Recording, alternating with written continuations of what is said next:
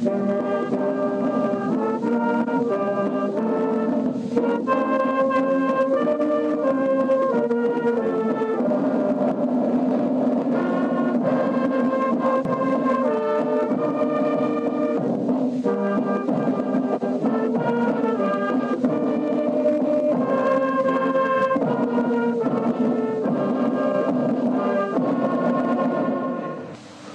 Nigerians, it is exactly 3 decades today that Nigerians went to the polls to exercise their inalienable right to elect a president of their choice to lead the transition from military dictatorship to a representative government of the people.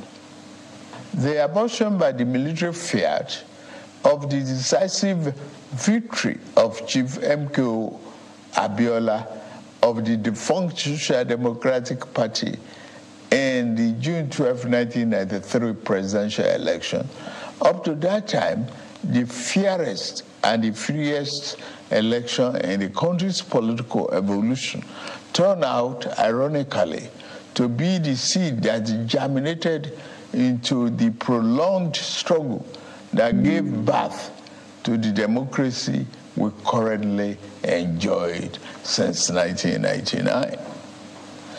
In rising to strongly oppose the arbitrary annulment of the will of the majority of Nigerians, as expressed in that historic election, the substantial number of our people who participated in the struggle to annul the election signified their fierce commitment to enthroning democracy as a form of government that best ennobles the liberty, the dignity of individual, and integrity, as well as the stability of the polity.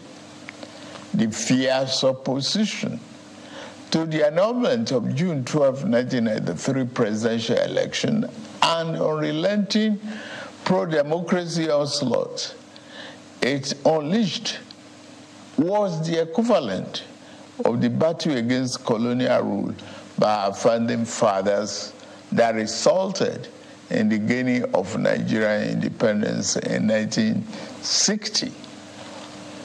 Just like the anti-colonial movement, the pro-democracy June 12 vanguard demonstrated once again the enduring validity of the 19th century historian Arnold Toynbee's eternal postulation that civilization and society experience progress as they are forced to respond to challenges posed by the environment. The unjust annulment of a widely acknowledged free and fair election was a challenge that elicited resistance by a resurgent civil society, leading ultimately to the attainment of our second independence, as exemplified by the return of democratic governance in 1999. Fellow compatriots, we celebrate a day that has remained a watershed in our nation's history, not just today, but for every June 12, for the endless future that our beloved country shall exist and work stronger and stronger. Generation of Nigerians will always remember themselves that the democracy that is steadily going to become the defining essence of our polity was not gifted to us on a silver platter.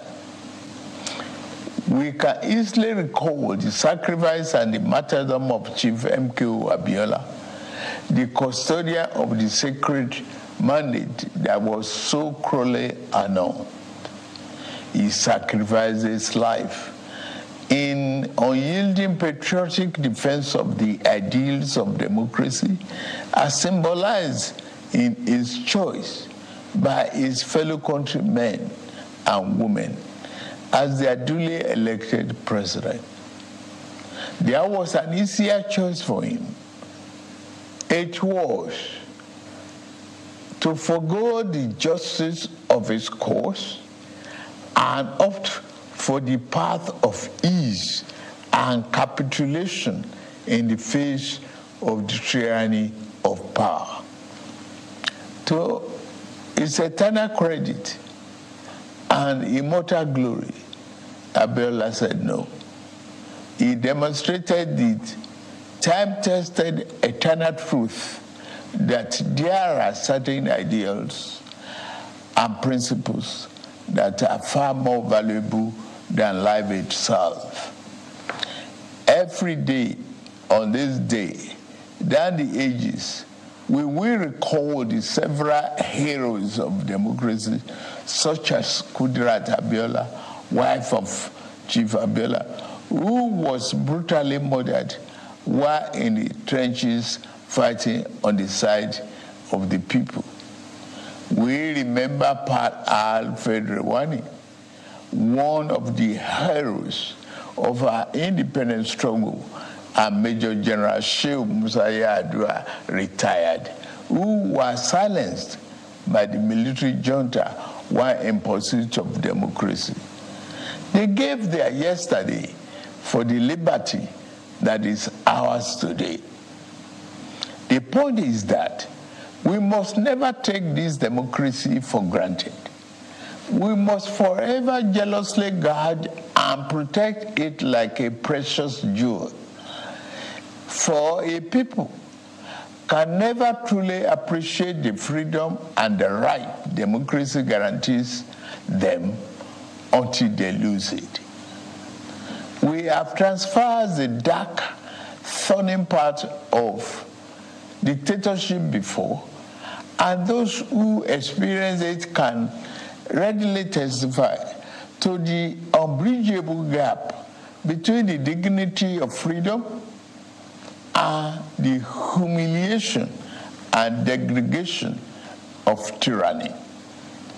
True, yes, rancorous debates, interminable wrangling, ceaseless quarrels, bitter electoral contestations may be perceived by some as the unattractive feature of democracy, but they also testify to its merits and value.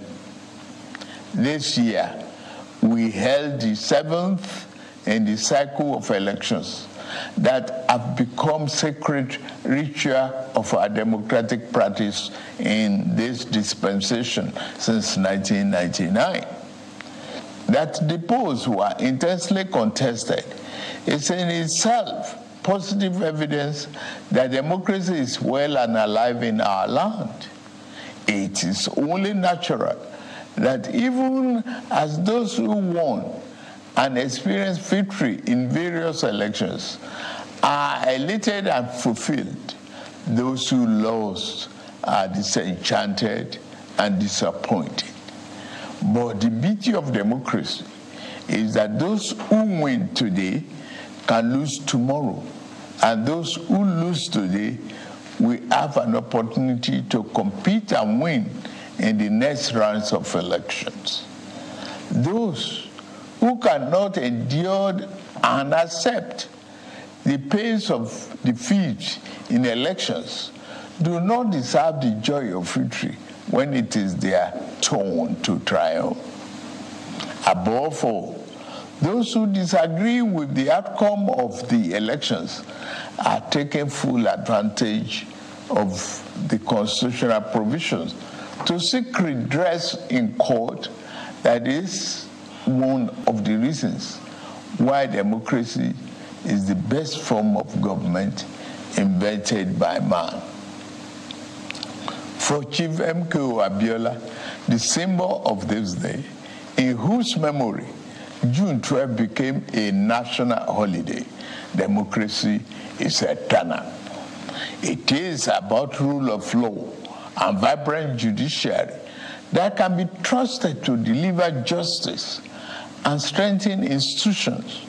It has become imperative to state here that the unnecessary illegal orders issued to truncate or abridge democracy will no longer be tolerated. The recent harmonization of the retirement age of the judicial officers is meant to strengthen the rule of law, which is a critical pillar of democracy. The reform has just started. The democracy that will yield right dividends to the people who are shareholders means more than just freedom of choice and right to get people into elective offices. It means social and economic justice for our people. To the winner of June 12 democracy offers the best chance to fight and eliminate poverty. 30 years ago, he christened his campaign manifesto "Farewell to Poverty," because he was convinced that there is nothing defined about poverty. It is a man-made problem that can be eliminated with clearly thought out social and economic policies.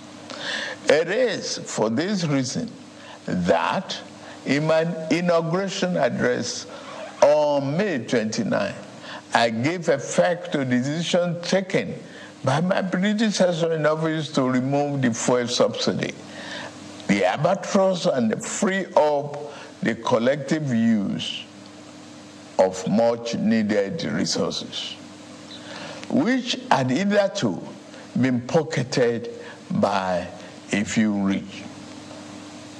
I admit the decision will impose extra burden on the masses of our people. I feel your pain.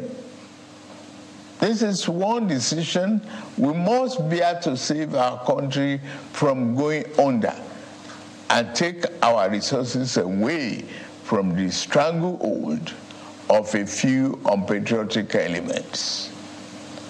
Painfully, I have asked you, my compatriots, to sacrifice a little more for the survival of our country.